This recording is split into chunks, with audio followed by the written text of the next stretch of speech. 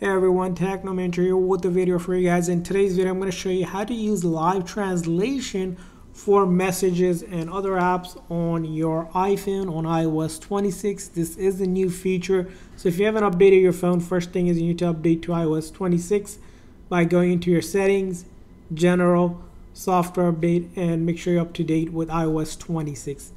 Now, once you update it, the next thing you want to do is go into your setting and you go Apple Intelligent and Siri. You need to ensure that Apple Intelligent is turned on. Now, this is a caveat to this, which means any device that does not have Apple Intelligent will not have this feature. And this is going to be your iPhone 15 Pro or newer devices that have this feature. So live translation will work on iPhone 15 Pro or newer devices. Now, with those two things away, you can now go ahead into your messages. And then in order to turn on and use live translation for a text message conversation, you click on a conversation with your contact, click on up top on their name, and then right here you'll see the option that says automatically translate. So we're going to turn that on.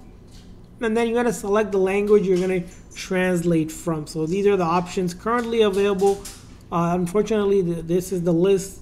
Apple might add new ones later on, but these are the languages that are available. So if you tap one, it's going to go ahead and download that language. So we're going to go ahead and download, and then you're going to select from what language to what language you want to translate from and to.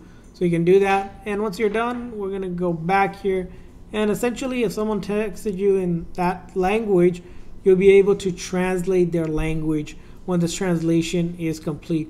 Here, it's still waiting to translate the messages here. Once you see that, you'll be able to translate here because it has to download that one. So here, for example, it's still waiting to translate for me because this is a new feature. So when you initially set it up, it takes a little bit of time, but once it's set up, you'll be able to go ahead and interact with someone. You can type in that language that you're familiar with, and then they will let them translate as well from the language that they're texting you in.